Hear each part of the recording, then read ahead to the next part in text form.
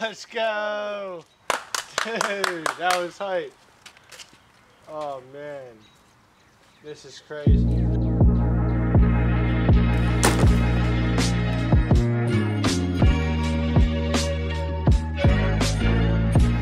Alright guys, what's going on? So, it's summertime, and where I live, that means that at pretty much any gathering you go to, people will be playing cornhole. For anyone who doesn't know, cornhole's played on a board that looks like this, and you throw beanbags, and you get 1 point if it lands on the board, and 3 points if it goes in the hole. I'm not very good at cornhole. However, with a little bit of engineering, I think we can make it a little bit better.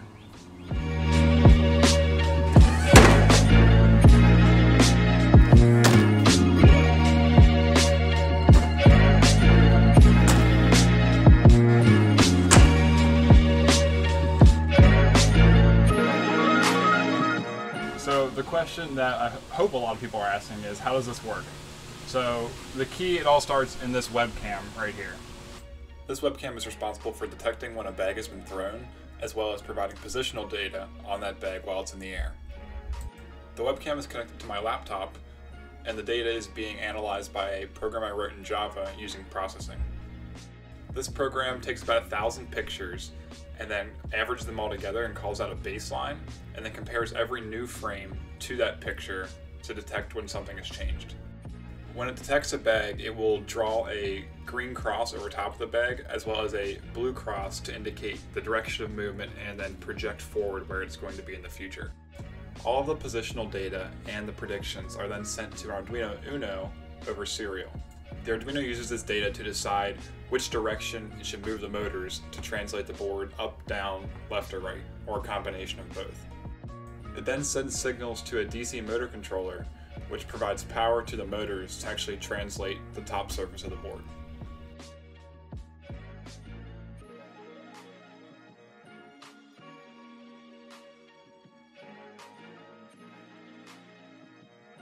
The board is moved by these geared DC motors.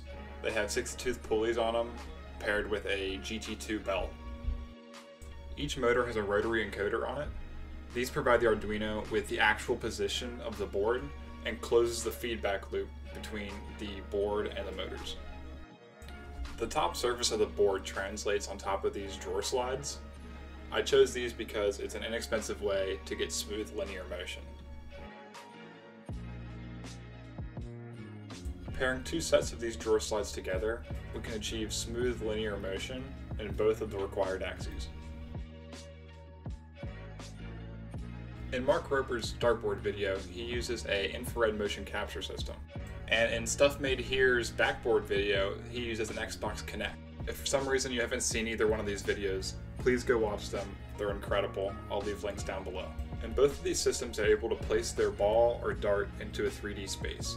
This means that they could back calculate where it's going to land based off of the ballistic trajectory. This is definitely the correct way of approaching the problem. However, in my ongoing efforts to do things as cheap as possible, I just used a webcam which provides a 2D representation of space. And I figured, I'll just fix it with software later, because, no one's ever regretted that decision before. All this means that my cornhole board has to make its best guess on where the bag is going to land based on the available data. So, inevitably, it misses sometimes.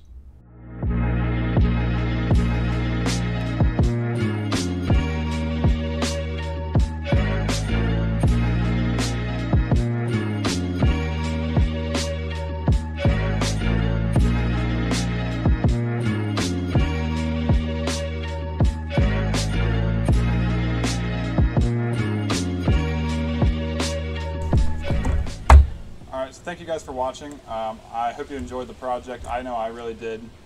If you want to see more like it, make sure you subscribe, do all the YouTube stuff, and I'll see you in the next video.